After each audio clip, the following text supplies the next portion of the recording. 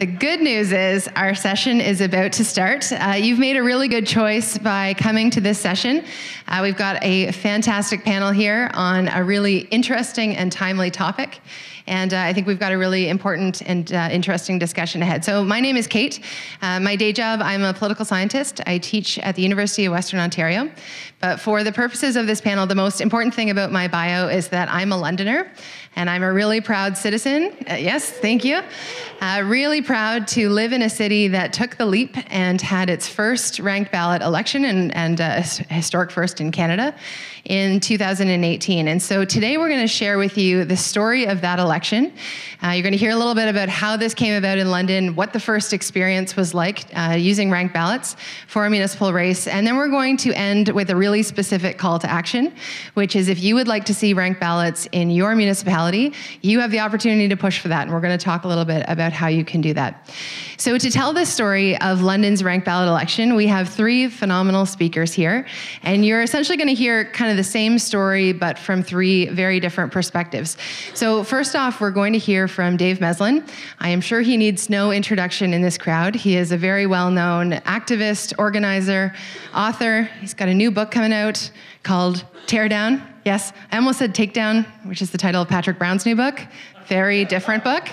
Well, I haven't read your book yet, but I assume it's very different. So Dave is probably Canada, if not globally, one of the leading advocates for ranked choice voting or ranked ballots. So he's going to paint a broad context for us about ranked ballots. You know, what they are, how it works, why it's important, and how we got to this point of having the first ranked ballot election in London this fall. We will then turn and hear from Jesse Helmer. Jesse is the Deputy Mayor of the City of London. And full disclosure, one of the reasons I think Jesse is so great, he's also my partner. So just naming that bias right there. But Jesse's contribution to the panel is really important because if we roll the clock back a number of years, he was actually the citizen, before he was an elected official, who registered the domain name for the group that was pushing locally for ranked ballots. He was involved in this movement as a citizen. He was then elected in 2014 to City Council, and he's got a really interesting story about that election, but he became one of the councillors who pushed for it and ultimately made the decision to go in that direction. He now serves as the city's deputy mayor, and he's got a really interesting story to tell. And then last, but certainly not least, we are going to hear from Ariel Kagabaya. Ariel is amazing, and in a few minutes you're going to hear from her and know exactly what I mean. She was recently elected to London City Council. She's the city's new Ward 13 or downtown councillor, and she is the first Black woman to be elected to London City Council. She led just a phenomenal campaign with really interesting dynamics. There were 8 candidates running. She was the only woman. She was the youngest by a long shot, and has publicly cited that were it not for ranked ballots, she may not have run in the first place. So she's got a really interesting story to tell as well. So with all of that said, Dave, I will turn it over to you to share with us a little bit about ranked ballots and paint that broad context so we can get started. Sure. Thanks. All right. So excited to be here with both of you and all of you. Let me start by saying that we should all be greatly embarrassed that we're even having this discussion, that it is something seen as worthy of debate.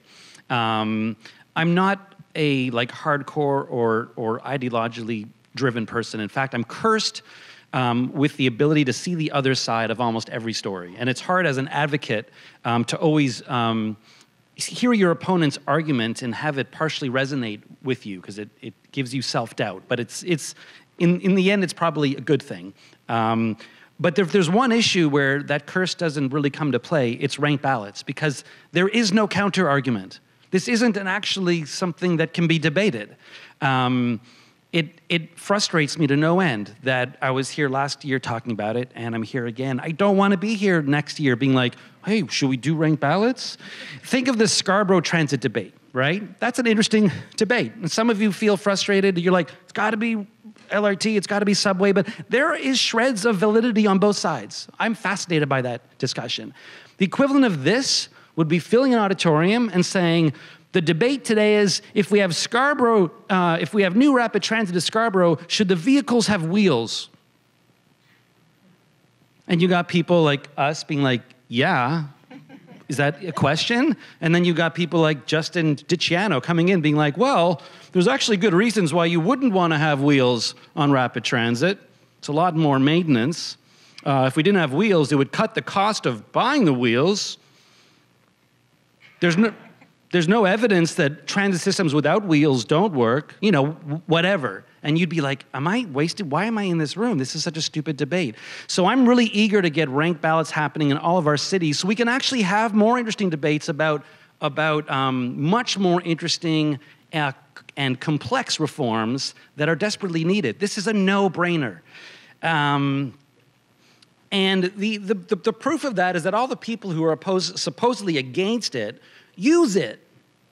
All of our city councils, for example, use some form of runoff voting to choose their own chairs of committees, for example. Most councils in Ontario, if a city councillor resigns or dies tragically midterm, and they have to appoint someone as an interim replacement, they use runoff voting with the 50% threshold and round-by-round eliminations to choose one, to choose a replacement. Otherwise, you could end up with a replacement that most of them didn't want. Rob Ciano, who is one of the founders of Keep Voting Simple, it was him, Nick Kouvalis, and Justin DiCiano. Each of them in their own way has used ranked ballots in their own work and has never complained about it. In fact, Rob Ciano not only was a member of the Conservative Party when they used ranked ballots to elect a leader, he was the friggin' president of the Ontario Provincial Conservatives. They used a ranked ballot to choose their leader, and then he launches this group called Keep Voting Simple, because people don't understand ranked ballots. It's only elite insiders who are fighting us, and we need to just get this done. And of course, every party in Canada uses ranked ballots to choose their leaders. So this just has to happen. It has to happen now. And the title of this was, It's Time for Ranked Ballots. It was time 10 years ago, and 20 years ago, and 50 years ago. We need to just do this.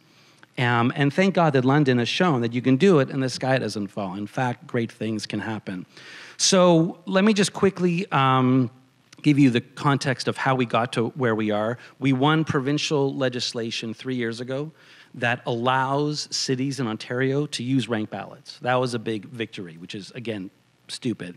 Canada is the only OECD country that uses first past the post, which isn't even a voting system, really. It's a very expensive exercise of randomizing outcome of a I don't even want to use the word election, of a political charade. We're the only country that uses this non-voting system, first past the post, at all three levels, except now. London has broken that paradigm. So the province introduced legislation for the first time allowing cities to use a ranked ballot. And there's 444 municipalities in Ontario. 2 of them said, let's hold a referendum. That was Kingston and Cambridge, and I helped run both yes campaigns, and we won them both 3 months ago. So that's happening. And we won them big, over 60% in Kingston. And then London, which is so funny, because London wasn't even on my radar. And this is kind of a funny story, which you alluded to. So I was keeping track of which groups, where do I have people on the ground? Toronto's good, I got this rabbit thing. There's a 123 Ottawa group. I've got some great energy in Whitby. There was Meta Williams in Windsor and a small Hamilton group. And there was this group in London a few years ago. There was a Josh guy and a Jesse guy, and I've stopped hearing from them. I can't even reach them anymore. So I kind of just wrote off London. I'm like, whatever, jerks.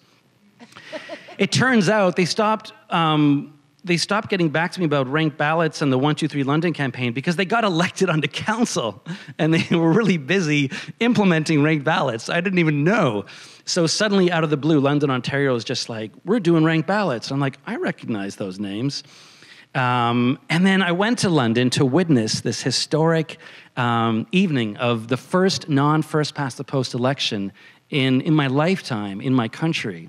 And I spent the morning in Kingston just doing some final referendum campaign prep. And then I got on a VIA train, and by 4 p.m, I was in London. I was doing radio interviews and print interviews. But I'm like, I should just pick some candidate and hang out with them and see I'm here, this will be fun. So I asked a few people around, and they were like, Ariel's really cool. Maybe check out her campaign. I was like, can she win? like, because that'd be really cool to be like, to see like an underdog win. They were like, I don't know, it's our first time. And I just had this cool hunch. So we were just hanging out. And it was really funny because on the first round, you'll hear this in a minute, she didn't win, but was in the lead. And I was like, oh no, this is terrible. She would have won without a ranked ballot. I've ruined her career. And then, but of course, ranked ballots don't just change the math. They change who runs and how they run and why they run and lots of things. But then we were hanging out the next day, and I had such the luck and the blessing to be in the kitchen with you when the results came in.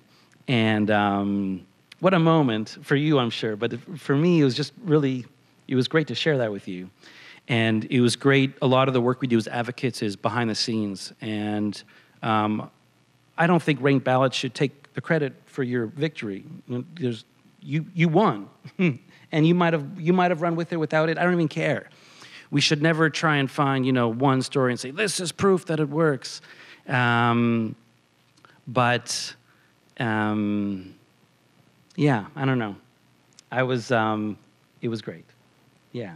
And I'm so jealous of London and so ashamed of my city.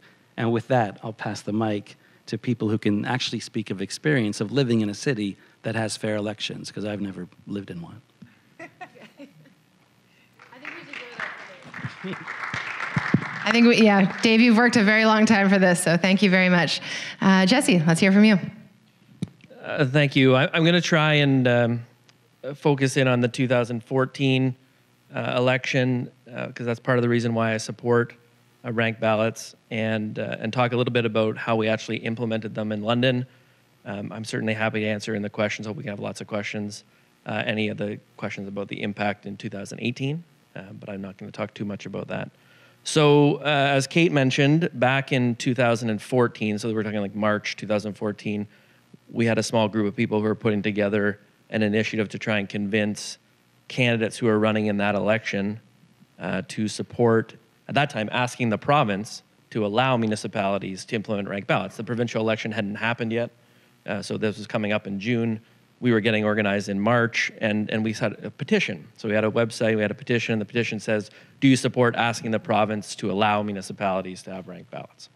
So there were 87 candidates in that election running for council or mayor, and throughout the course of the campaign, we managed to convince 20 of them to sign the petition. So that's not bad. We had 23% of the candidates that said, yeah, we support bringing the option to municipalities. The really good outcome in that campaign was that 8 of those 20 people were elected to council. So the council's 15 people. 8 is the magic number to get something done. And so we were pretty happy. First of all, I was pretty happy. I'd been elected as one of those councillors. But there was a lot of other people who had already said, we like ranked ballots. And so things were looking pretty good. In the meantime, of course, the provincial election happened, the Liberals were elected, and the mandate letters were issued to the ministers. And in the Minister of Municipal Affairs and Housing, Ted McMeekin, his mandate letter said, look at this option of allowing ranked ballots and go make that happen. So a lot of things were going in the right direction thanks to the advocacy of folks throughout the province, including Dave. I want to talk about why ranked ballots are helpful, and I think I agree with Dave that this is an improvement over what we were doing before. It is not the solution to every problem in politics or the electoral system. It is one, I think, small improvement that makes things better. We had an election where we had 7 candidates running. We had an incumbent who was not very popular, and 2 of the candidates who were running as challengers were sort of in the lead and in agreement on a lot of policy. One of them was a woman named Cheryl Ruth. She had filed very early in the campaign. She was out there trying to raise money and get volunteers and knocking on doors. And one of them was me, and I had filed after her. I was out there raising money, trying to get volunteers, knocking on doors. And so we went through the period of, say, April when I filed to August. And in an election dynamic like that, where you have one incumbent and a bunch of challengers, the first part of the election is who is the main challenger, right? Because unfortunately, in first past the post, that's what it kind of comes down to, is convincing, first of all, the media that it's worth bothering to look at it. Maybe the incumbent would lose. And then within that, which of these challengers is the one who's most likely to win? And so there's a lot of that, who has the most signs, who's raising money, who's got a lot of volunteers. And the early part of the campaign is very focused on that. And so at a certain point in August, Cheryl decided that if both of us went all the way to the end, the incumbent was going to get reelected. There were people who liked her, there were people who liked me, we agreed on a lot of things, we were kind of dividing up the vote. Lots of people wanted to get rid of the incumbent, but if we went to the end, he would win. He'd get reelected, and that's not what the community wanted, that's not what she wanted.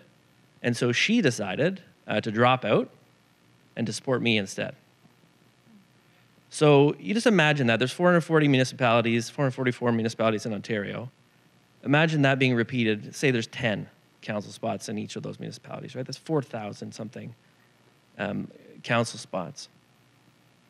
All those candidates. That gets repeated over and over and over again. And in those situations, the person who is, let's say, overconfident, cocky, very aggressive, right? Me, stays in. And the person who's like more community-minded, wants to do the right thing, isn't really selfish or ego-driven, those are people who drop out. And, without totally generalizing, that often means men stay in and women step aside.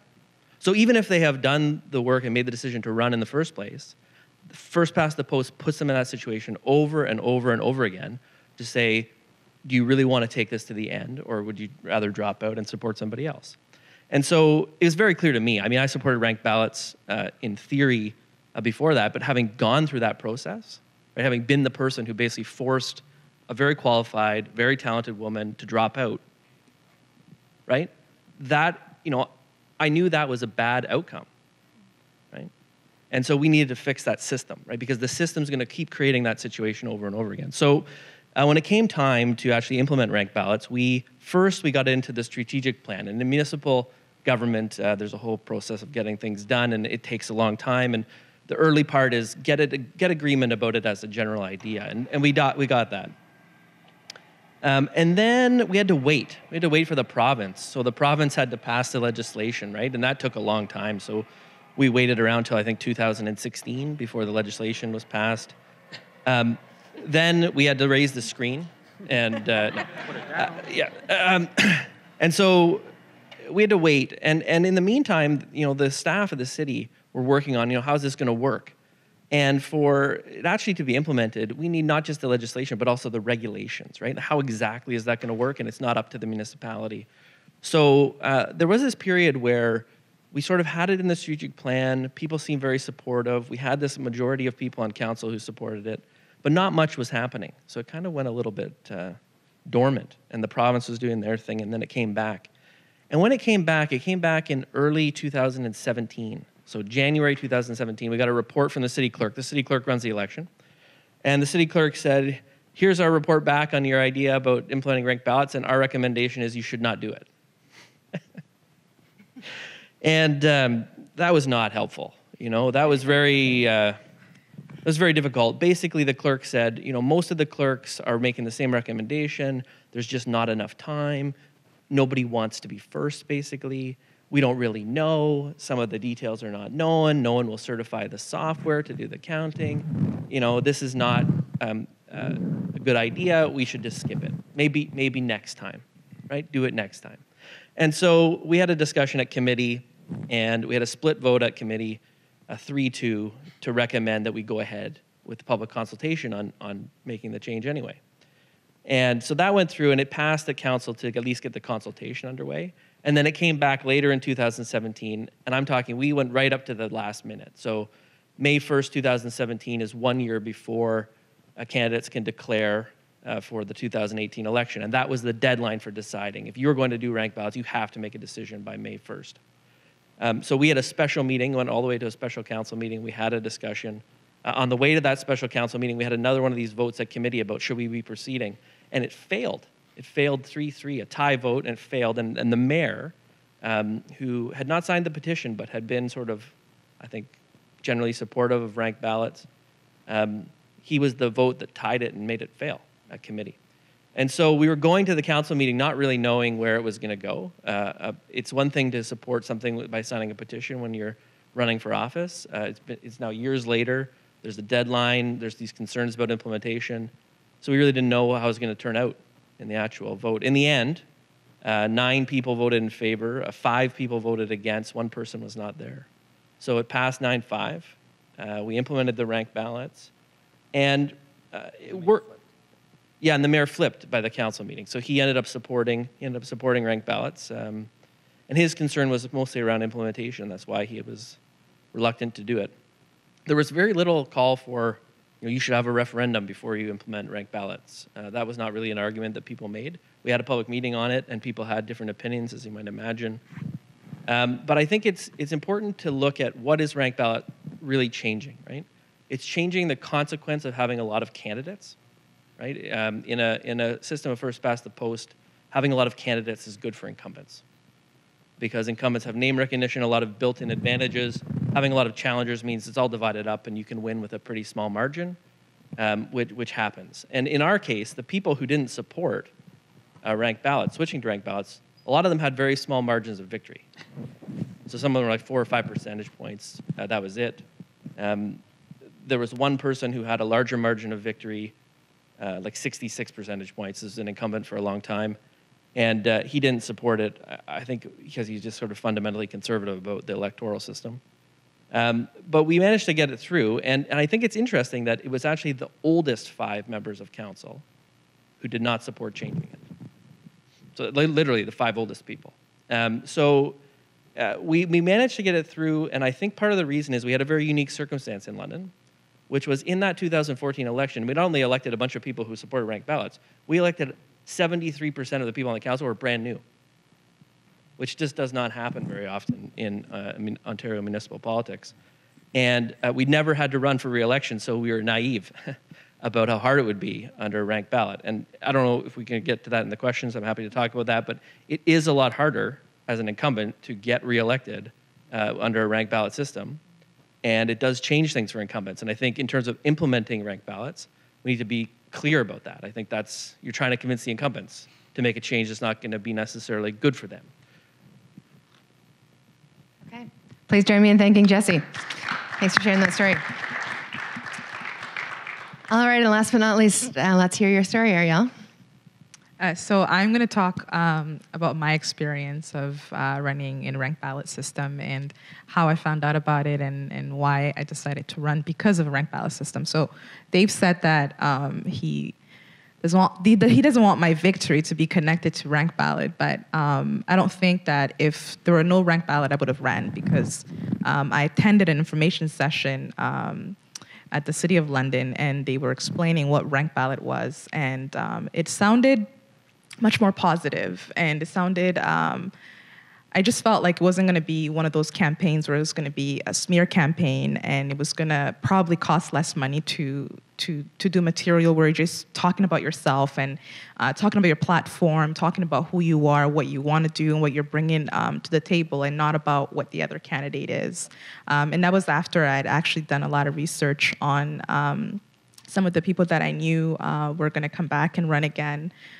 There was no incumbent in my race, but we were about 8 people who ran, and I was the youngest, the only woman, and the only person of color.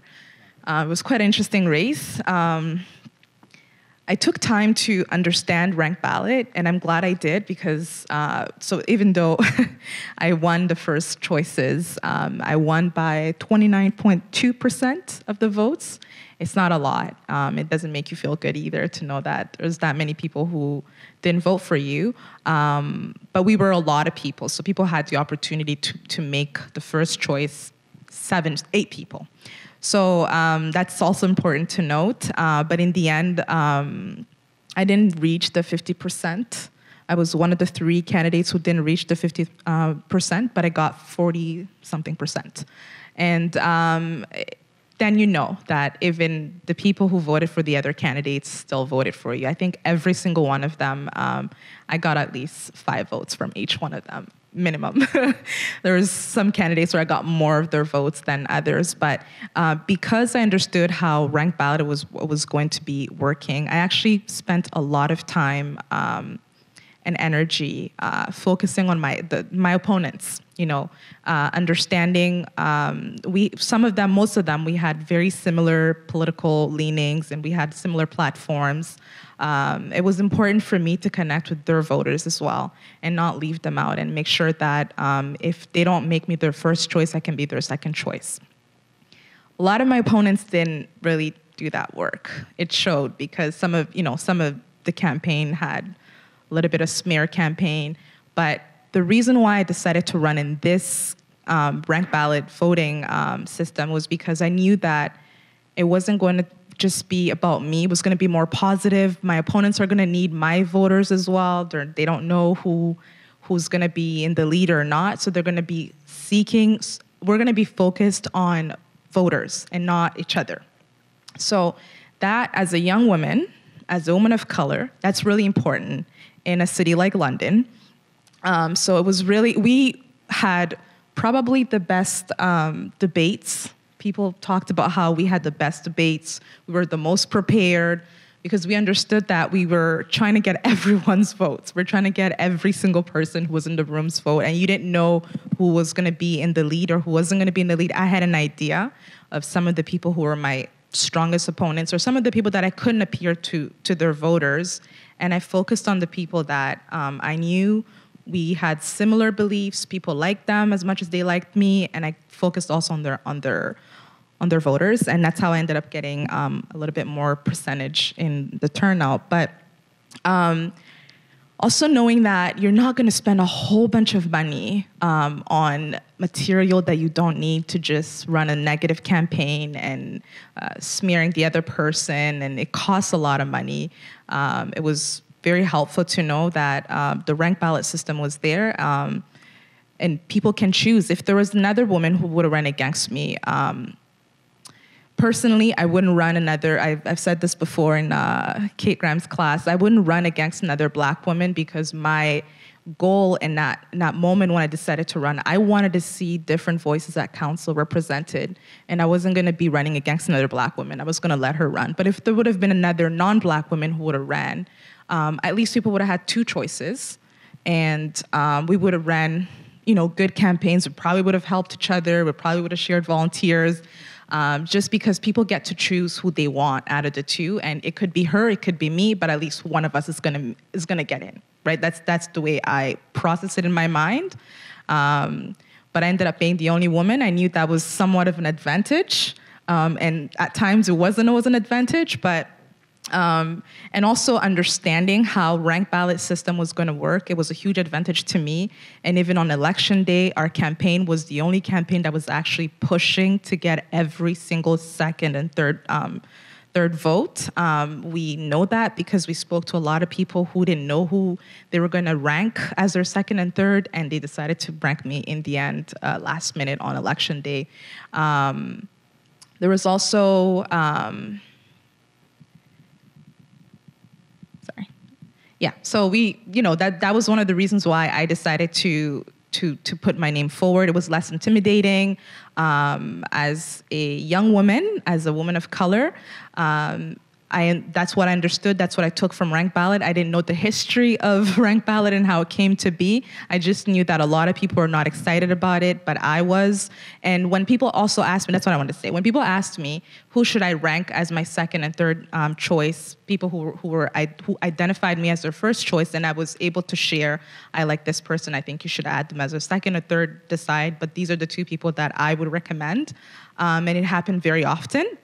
That people would call me last minute or even before and ask me, we're thinking of ranking because we want it to stay, we want the system to stay, we don't want to exhaust our ballot, so we want your opinion on who should we rank second and third, and I was able to share with them.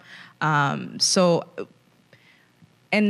our campaign for my race, like the Ward 13 race, it was very positive. there was some negative stuff that happened. And for the people who didn't understand that, hey, if we have the same political leaning, maybe you shouldn't try to smear me. Maybe you shouldn't try to portray me as the villain because that's not working for you. It's going to get me more votes than it's going to get you. Or people who were originally going to support you are now going to be more inclined to support me. I'm sure they learned. But we had a great campaign. We had a very competitive, very strong competitive campaign race where every single candidate was fighting to win the election, and it was nice to see that it was very positive. We stayed on our platforms. We stayed on, the voters were the main focus and not each other. So that to me is important as a woman. Not to be a subject of a campaign. I wouldn't want to wake up in the morning and find my name in the newspaper where my opponent has decided to dig up something about me because he has to make me look bad so he can win. So that's another aspect of the ranked ballot that I really, really liked, that encouraged me, and that I spoke about to encourage other younger people and younger women and women of color to put their name forward. And the finance side of it as well, as most of us who are young, who are, women of color, we come from, I was a student right before I decided to run, right? Like, it's not like I have a whole bunch of money sitting somewhere and I didn't have that connection. I ran against people who were very well connected and very well known and financially more stable than I was, who, it's easier for them to spend that kind of money on a campaign, but I didn't have to do a whole lot because I just worked on my platform. I worked on my platform. I didn't print any extra material to attack any other candidate. It was more focused on me, and that was the message across my entire campaign. And my volunteers were focusing on our campaign, our platform, what we want to do, and that's it. And that's what we did, and we won. So actually, when we didn't get our results the night of the election, Dave, I had only heard of him. I didn't really know him that well. He showed up at my campaign party and with a computer and a camera, I think, and a backpack. And he came to me. He was like, well, I decided to pick you, and I'm going to watch your campaign. I was like, who are you? I was like, who are you? And he was like, my name is Dave. And he really seemed very confident of who he was. I didn't ask too many questions. I was like, well, thank you, welcome, join the party. My family's here, everybody's here, let's enjoy it. And he just sat in a corner and was taking notes and looked like he was studying me. And I eventually was like, what are you doing? Like, campaign's over. I don't want to campaign anymore. And why are you taking notes? And, but he explained to me why he was there, and we stuck together. I was really nervous when I found out that he picked my campaign out of so many other campaigns that he could have picked. So I was like, okay, if I lose, you've wasted your time.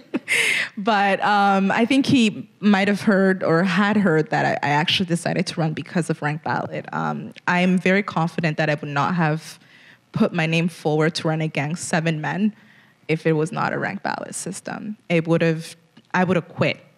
I would have walked out of the campaign because it's very intimidating. But the ranked ballot system gave me that confidence to know that I'm not competing with other people. I'm bringing forth my platform. So on the next day, when actually the night of, we found out that we were, the first race came out and I was leading. And I remember I just turned around straight to him. I was like, who the hell came up with this ranked ballot idea? I was like, who did this? And he was like, remember why you decided to do it? I was like, yeah, I know. I will still support it, but I'm very disappointed that we have to wait till tomorrow and that I could lose. Because I had hoped that I'd come out in second place. And as a second place, then I would need all of the other people's support, their votes to kind of push me over and win. But we were in the leading position. And I was just worried that, does that mean every person who's in the leading, from the way I understood or from the way I watched, a lot of the videos on ranked ballot, I was like, oh my God, I think I'm going to come off. I think I'm going to be the person to drop off. So the next day was a very long day, and all of us were actually together on the next day. We're all in the same kitchen, in the same room, and he kept with the video thing. He just stayed around, following me around the video. I was like, I really can't do this, because if I lose, then, your video is not going to mean anything. And he's like, nope, whether you win or not, I still want to follow through because you actually decided to run because of ranked ballot. And it was nice to have everyone's support. So, and Kate used to be my teacher, so she was there, and Jesse's now my colleague. And it was a very emotional moment. It was emotional for a lot of people, for myself. There's a video online that went viral that I don't watch because every single time I watch it, I cry. I stay away from it. But yeah, so that's my story, and we're very excited. A lot of great things happening in London, and the progressives are staying on the front. Awesome. Please give it up for Ariel. Thank you, Karen. Okay, so you've heard from our fantastic panel. We're making really good time here. We've got about 35 minutes left together. We're going to save that last 10 minutes, as I mentioned, to turn back to the panel and ask a very specific question, which is about what can you do now? You know, that call to action, what can you do to, see ranked ballots come in your community? But until then, we're open for questions. So please put up your hand, maybe tell us who you are, and if there's someone specific on the panel you'd like to speak, let us know. So why don't we start right here?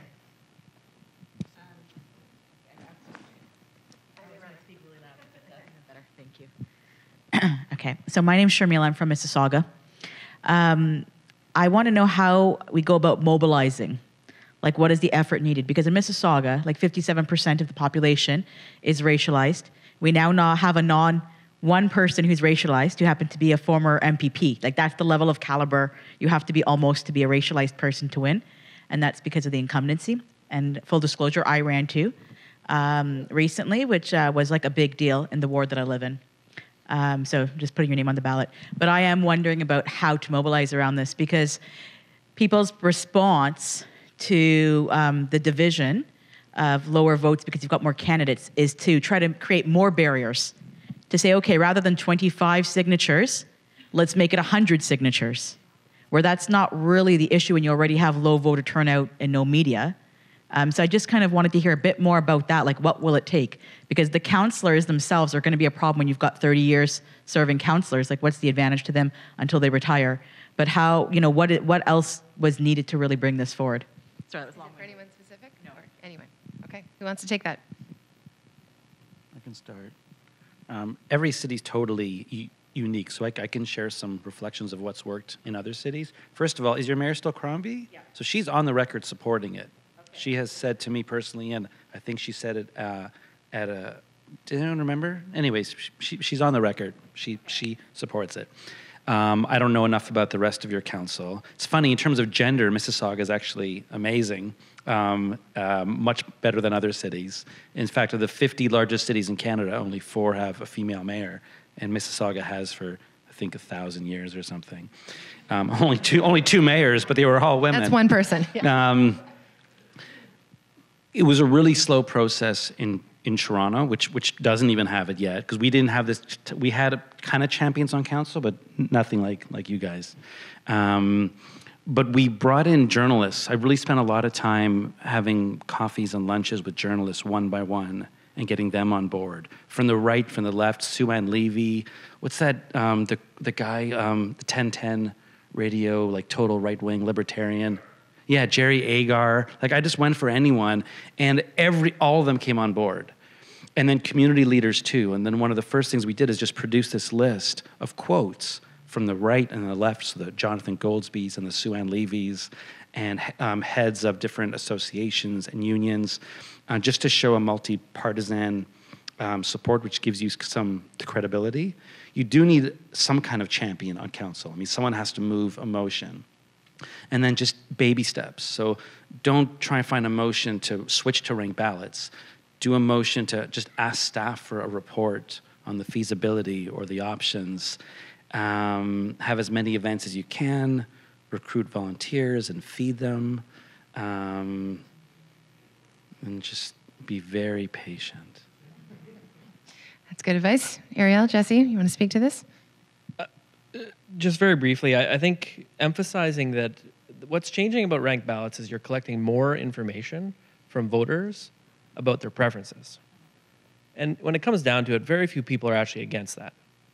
Right? So if you say, I want to get more information from people about what they want, Like who said no? Like we can't do that. So the details, I think, when it's positioned as like a big radical change, you find almost instantaneous opposition from people who are just against big radical change of any kind. And the truth is, it's not that big of a change. It's a small change. And what we're doing is we're changing how much information we're getting from voters. So I think if you focus on that, it kind of mitigates some of the opposition that would be naturally there. And it starts to make the arguments a bit easier to win. Because Dave was talking about how it kind of seems ridiculous. Like, why would you not want to get a bit more information about what people's preferences are? And then I think it will help as London has gone forward, assuming the province leaves things the way they are, which I think is a big assumption that may not be true.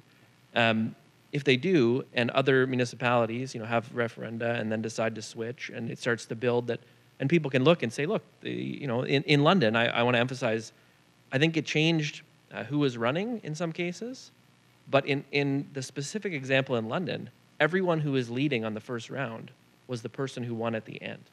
And so for people who are afraid of it, they look at that and they say, oh, that's not that different.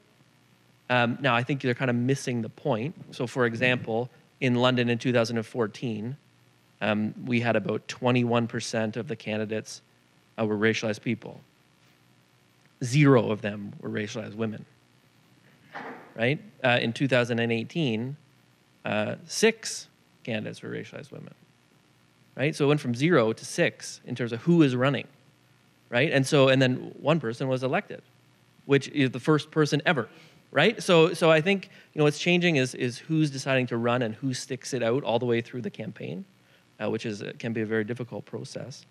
And I think trying to address the concerns that people have that it's too radical and talk about it as though it's not that radical is a successful advocacy strategy. Ariel, did you want to add anything? There's no obligation.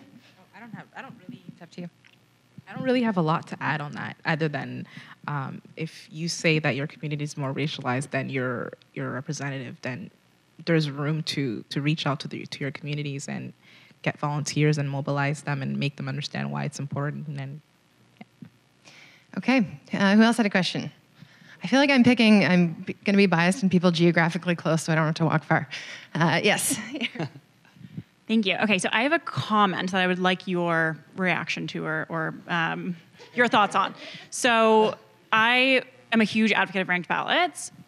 This municipal election is the only election that I have not voted in London for. So unfortunately, I lost out on voting in the first one.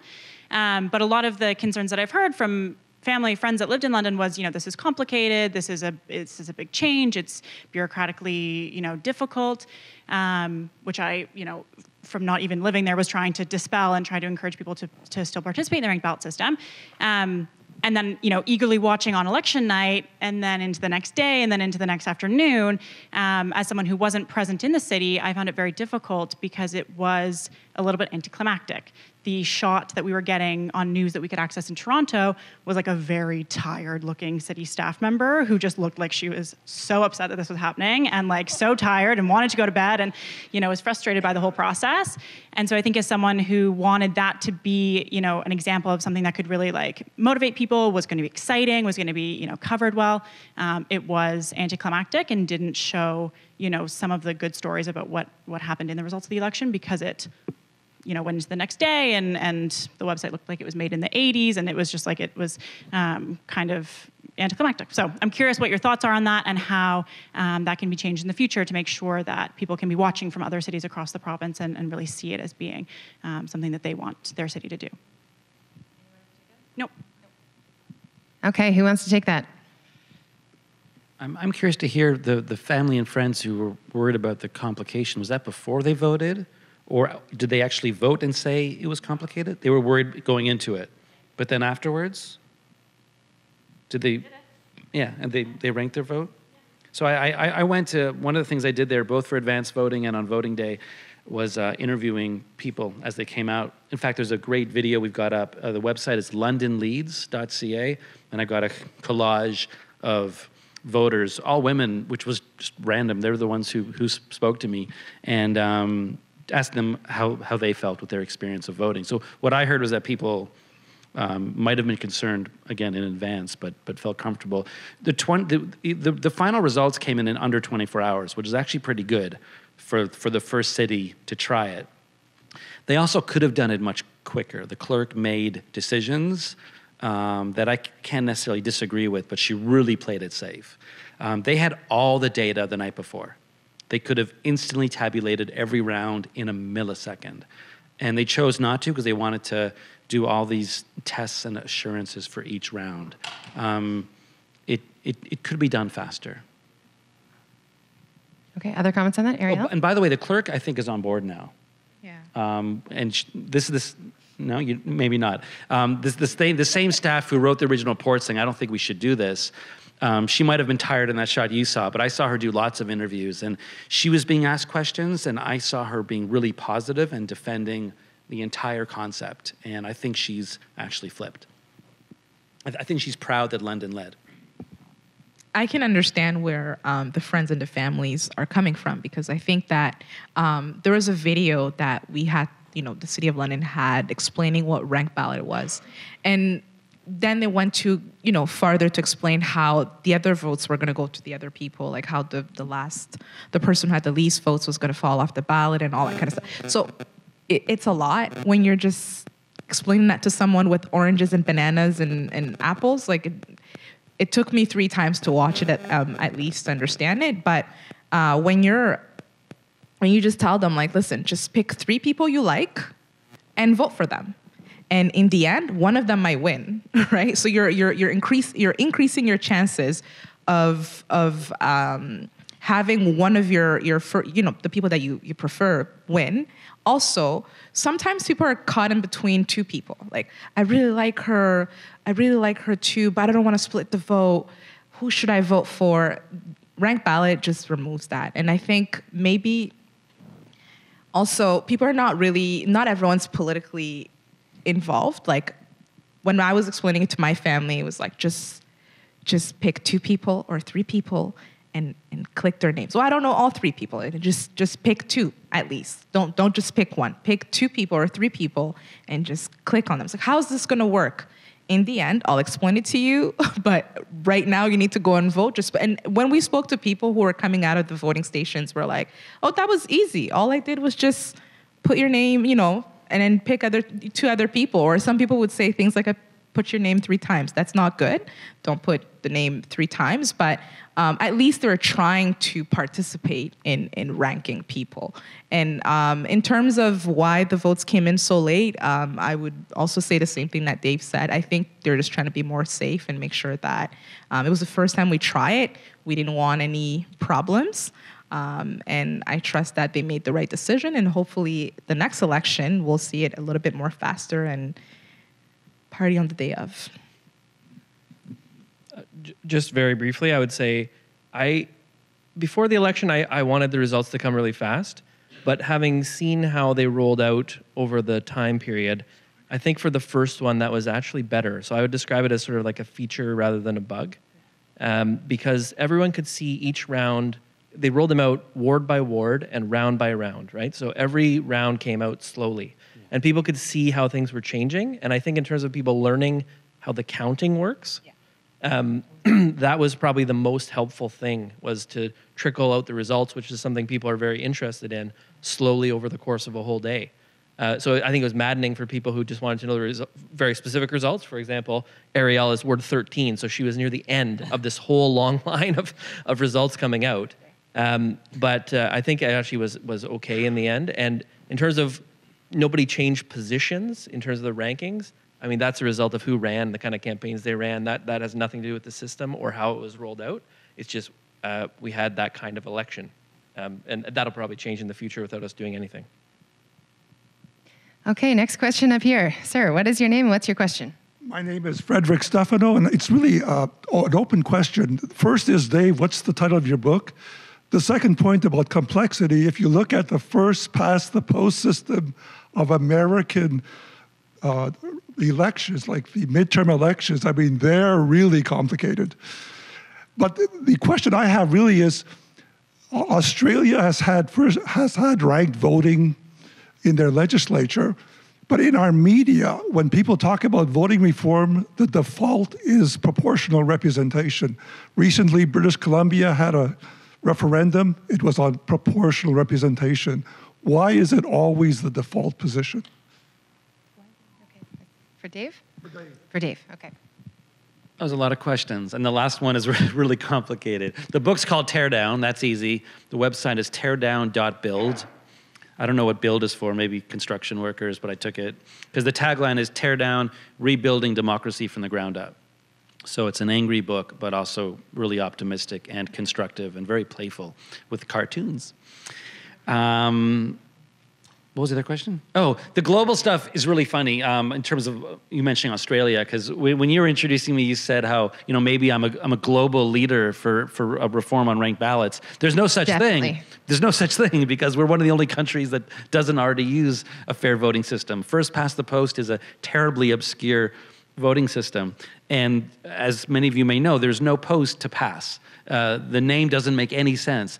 The system we're talking about is first past the post. The post is 50%, and whoever passes it wins.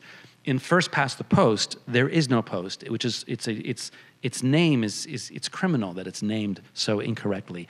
I'm actually a big fan of proportional representation in the right context when the conditions are right for that level of government and jurisdiction. For municipal governments in Ontario, I think this is the right reform, and that's why I founded the Rabbit campaign, and I've been doing all this work.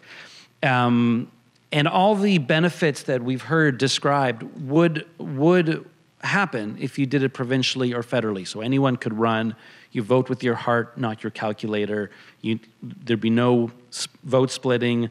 It would increase civility. But the real boost in both gender and racial diversity don't kick in until you have a proportional system.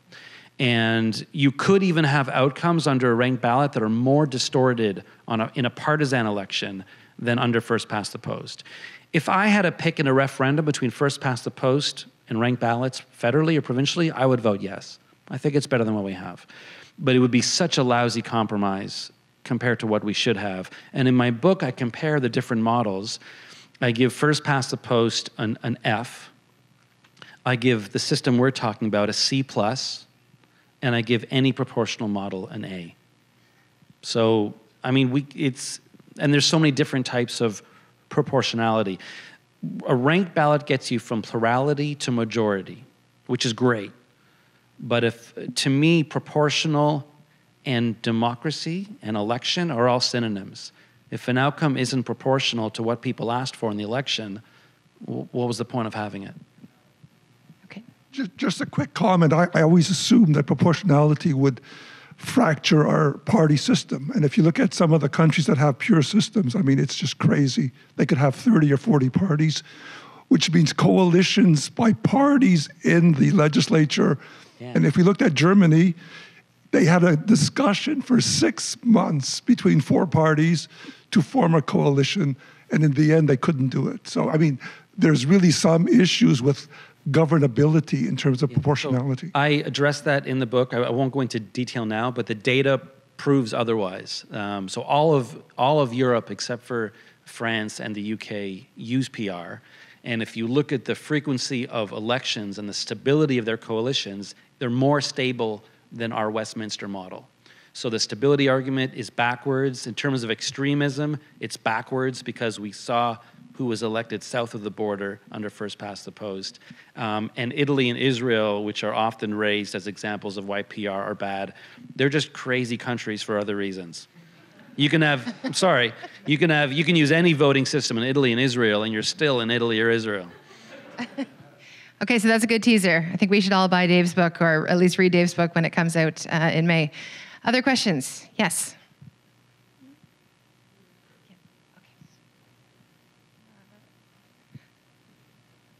All right, sir, tell us your name and your question. John, and congratulations on the book, and to my brother for helping you with it.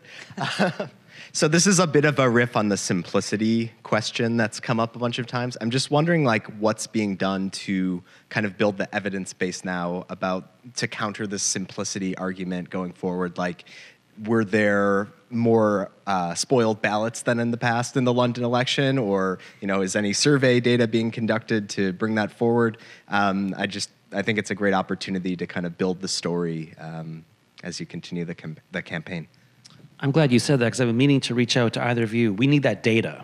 So the word spoiled is used differently in different jurisdictions. So if you look at the Minneapolis data, for example, it shows a high number of spoiled ballots. But the way we use spoiled in Canada is different than the way they use spoiled. So spoiled can mean that, that it was filled out wrong and then didn't count. Spoiled can also mean that when you put it in the machine, if the machine is programmed this way, it rejected it and said, can you fix it? You didn't do it right. But then you fixed it and it was still counted. So Minneapolis included that. London, for some reason, I believe, didn't even use that option. I don't think the machine spat them back out if you filled it out improperly, which is weird. Oh, good. I hope I'm wrong. But the clerk should release not only how many were spoiled, how many were filled incorrectly, but how many people ranked. How many people ranked 3, how many people ranked 2. I haven't seen that data yet. Maybe it's been released. It's online. How does it look? So good news, Dave. You can go to the Open Data Catalog in the City of London website and get all the results for mayor, all the ward races, including the ones where someone was elected with over 50% of the vote on the first round. So you can see all the data for all the rankings. So for the mayoral election, 70% of people ranked. So 30% of people didn't rank. And in the actual election, 3 out of the 4 sort of leading candidates for mayor were saying basically, don't rank. So that was the messaging that they were sending in the campaign, was vote for me and don't vote for anybody else, which is a terrible strategy in a ranked ballot election. Didn't stop the person who was elected mayor from being elected, and also didn't stop people from ranking. So we had a lot of candidates saying, don't do this, and people did anyway. So 70% of people, in my particular election in Ward 4, 60% of people ranked. And in that election, the person who finished second, who was previously the incumbent a couple of elections ago, he had on all his literature, vote for me only, no one else, signs, me only, no one else. He pushed that message as hard as he possibly could, and only 50% of his voters voted for him only. So half his voters voted for someone else anyway, despite all that messaging. So I think it did have a bit of a dampening effect in terms of how many people ranked. In a lot of other places, you have 85% or more of people who are ranking. But it's available now in London, and the rejected ballots include people who just did something different than what was expected, so they're not actually rejected. In fact, no. So if you left one part of the ballot blank, yeah. So you just didn't vote. Say you voted for mayor and you didn't vote for councillor, that shows up as rejected for only that election. Right? So you have to be careful how you're interpreting it. What is the actual number? If you eliminate those, which should never be called rejected, that's a... You guys got to fix that. That was because she was on the news on election night being like, with this really high number of rejected ballots, and none of them were actually spoiled. So what is the actual number of people who messed up their ballot? I don't know precisely, but it's low. It's not Let's find out. High. It'd be a good number to have. Yeah. 0.002, that's what I want to be able to say. I don't think it was that low, but this is also being studied by academics, right? And I think we're going to get a lot of good research out of the election. The Canadian Municipal Election Study included London. They're looking specifically at the ranked ballots. They surveyed candidates about ranked ballots specifically. So there's academic research underway, which you don't have to rely on us to tell you what happened. You can get it from the academics directly, which I think will be better than relying on us. Okay, I think we've got time for one more question. Kim, you had your hand up. Oh, thanks. Kim Devine. I just want to follow up on what you were talking about with regard to the rejected ballots. So if voters are asked for 3 choices and they just picked 1 or 2, is that rejected? No. Oh, it's not. Okay. My question is, how does the ranking system compare with an at-large system, other than just doing away with wards? I'll take that. You can feel free to add. So it can be used in a multi-member district, and in fact, under the right circumstances, that's the best way to use it. When you use ranked ballots in a multi-member district, either at large, let's say a city has 10 councillors. So at large would mean that the district has 10 councillors. You could also have 2 districts with 5 each, or 3, 3, and 6, whatever. 3, 3, and 4. That actually gets you towards proportionality because the threshold changes. So the threshold is only 50% when you're electing one person. If you're electing 2 people, the threshold goes down to 33%. 3 people, 25%. And that's when you have a situation where a demographic that perhaps represents 20% of the population can start winning a seat. The more seats per district, the more proportional it is and the more diverse the outcome. But it can make races more expensive too. For example, I don't think that would work in Toronto. No city council should ever be this big in the first place. So I don't recommend multi-member. It's called STV, single transferable vote, which sounds like an STD. It's not. But it can be just as much fun to get. Okay, so there's been a little bit of lobbying going on here. This gentleman has one comment he'd like to make, and he'll have the final word. I was actually going to observe that you can have proportional systems with ranked ballots, which is single transferable vote. Stay away from the acronyms. Is this working or no? Yep. Okay. So the question was about at-large, and that's actually the way you get the most proportionality. You also get the most representation. In an at-large, single transferable vote election, more people, the most people, get a rep of their choice. Proportionality is high. Their mandate of each rep is the highest. The only problem with it, there's a pragmatics of having so many people on the ballot. To the observation about how long it takes, and everybody's on tenterhooks. In Ireland, they have STV for their elections, and they hold the election. I think it's on the Friday, but they actually turn the whole counting process into a holiday on the weekend. And so I think a lot of celebration is made, probably greased by Guinness. Okay, thank you, sir. I feel like you and Dave should hang out on weekends. You'd have a lot to talk about. We do. Oh, you do? Okay, well, that's good. That takes care of that.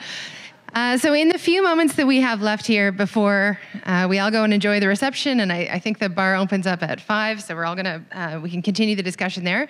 But I know that there is one question that is burning on your minds, on every mind. You're convinced ranked balloting is the future for your municipality. So if you want to see that happen, what should your next step be? So maybe we can start with Ariel and just ask for a quick response from each panelist. If people are inspired and want to see this in their own community, what should they do? What's your advice? I think my advice would be to be more organized and connect with different leaders of the community and begin to have the conversation, begin to contact your city councilors that you know would support it. Don't contact the ones that wouldn't support it, because you don't want to give them an idea that it's coming to the table before. Because they, anyways, you want to blindside them in a way. But connect with the people that you know would support it. Have the conversations and have some sessions where you can do some education on why it's important to have a ranked ballot. Invite some people like Dave to come and speak to your community and, keep pushing and rally people to support it. And then, again, once you find a counselor who's willing to bring the motion and keep moving forward. But organize first, have the grassroots with you, have the volunteers with you, have a system that you already can fall back on, and then move it forward. So, yeah, that's my... Wonderful, thank you. Jesse? I would suggest reaching out to partisans who are involved in other kinds of politics and start getting them mobilized about ranked ballots. I think because of the 2015 electoral reform issue federally and what happened after that, people within the progressive movement were a little soured. We're a little soured on, thank you, that's a lot of mics. A little soured on ranked ballots because they saw it as something that the Liberal Party was pushing federally, right? So they're like, oh, it's just something that the Liberal Party people want. And I think it needs to be a broad coalition of people who are advocating for the change at the municipal level. I actually don't think ranked ballots are a great solution in party systems. I do think it makes a lot of sense at the municipal level. And I think that has gone away as a concern. It's just not being discussed as much now. People are still mad about what happened federally, but they're not as mad at ranked ballots specifically. So I would go after the progressive coalition of people Try and get organized there on a nonpartisan basis or multi-partisan basis to bring forward something in the community. Start getting people to sign off on it and say, this is a good idea for these reasons. There's lots of different reasons why ranked ballots make things a little bit better. And I think bringing all those arguments to bear is a good strategy. You don't need to convince everyone with the same argument. So use different arguments with different people. Once you've got a kind of coalition of people, I would focus on the new councillors. If you have any new councillors, go talk to them before they have to go through re-election, because after that, it will be harder to convince them. And I think pointing to the success in London, in the sense that it didn't really cost a whole lot more money. Most of the extra costs of implementing it were because we added a lot of polling stations. So we increased the number of polling stations by 55%. That's why it was more expensive, right? So we gave people more places to vote. That's good on its own, for its own sake. And I would just point to those things. I think there's some good evidence coming out of the U.S., and there are allies in the United States who will come. We had people from Minneapolis come to London and talk about why it was a good idea, how it worked there. And I think that was helpful in getting it over the bar. And then when the forces of the status quo rear their head and try and stop it, which they will, we had Justin DiCiano, for example, come down to London and meet with councillors like a couple days before the final vote, and he was leaning hard on people. They had a booth at the AMO meeting saying that, keep voting. Acronym alert. The Association of Municipalities of Ontario. Thank you, Dave. So this is a big meeting for all the municipalities in Ontario, and they had a booth there saying, don't let this happen in your municipality. They'll push back, and I get ready, and then when you're ready, bring it forward and try and get incremental wins on the way to getting it done. So you don't have to get it all done at once, but you do have to get certain things through to make it happen, and the clock is ticking. You will run out of time between now and 2022 if you're not going soon. Yeah. Don't wait. The election seems far away, but these things take years. If any city is going to use ranked ballots in 2022, it's because someone moved a motion this year, and soon. Hamilton's already moved a motion, so things are happening. So I wrote this website up here, 123ontario.ca. It's got a list of all the campaigns that are active right now. It would be great to add Mississauga to it. And Toronto's really right. Michael Urban's here from the Rabbit campaign, and they've got a table out there with a petition, and what they've been doing and what we've been doing with Rabbit for 10 years now or longer, I don't even want to know, is like getting as many names of supporters into our database and then using them to target councillors geographically. And this is something you have to do in you have wards, right? Yeah, single member wards. It works. It's very effective to get citizens not just to sign a big. The best use of a petition is just to get them into your database, but the politicians often ignore it. It's then what you do with those names, and what you want to do is not to just get someone to email all of council and say, I live in Mississauga, this is what I care about, but I live in your ward. This is my address, and I want you to move on this. Take a really multi-partisan approach. Go after conservatives. It's actually all based on free market ideology. Vote splitting is a market distortion. And if competition increases innovation and that disruption in a sector is good and all that free market conservative talk, then you want to have a voting system that encourages new voices and allows markets to be disrupted. And ensures that market share equals revenue share at the end of the exchange. So I've had a lot of luck, a lot of success getting conservatives on board. And that changes the dynamic a bit because it's really harmful to the movement that we're often seen as a left-wing thing. There's nothing left-wing at all about fair elections. So again, website, if you're in a city that has a campaign, please join them. Put your hand up again. Talk to Michael right after this if you live in Toronto. If you're in a city that doesn't have a campaign, please come and talk to me. It's really fun to run a local campaign. And Mississauga's will be launched probably within the next month, I think. We're on a good tempo now. We're good? Yeah, I think by March we're gonna have 123 Mississauga. And if anyone else wants to start one, let me know. And again, it's really effective as an advocate to use existing precedents. So when I'm advocating for physically separated bike lanes, I can say, look, they've got them in New York, they've got them in Ottawa and Montreal. And for the last 10 years, I've had to say, look at Minneapolis or look at, San Francisco. And those seem far and distant. And now I can say, look at London. The sky didn't fall. The results came out within a day. There's more diversity on council. There weren't many spoiled ballots. So we have a precedent now. First in our lifetime anywhere in Canada. Let's build on that. There's 444 municipalities in Ontario. Only one has done it so far. So in one sense, that's depressing. On the other sense, what a huge opportunity. Because if you add on the 2 referendum we've won, that's still 441 councils who can decide to move on this next week. So let's make that happen. Thanks. Oh, sorry, I gotta say one more, 20 seconds. And again, this is just the first step. Once we get this, we're just getting the ball rolling. We need things like proportional representation, permanent residents being allowed to vote, elected community boards and borough councils, and election finance rules that are more accessible. We have so much work to do. This is a baby step. Let's get it done fast. Thank you. Okay. All right, so we've clearly got some work to do. Hopefully we can carry on the conversation as we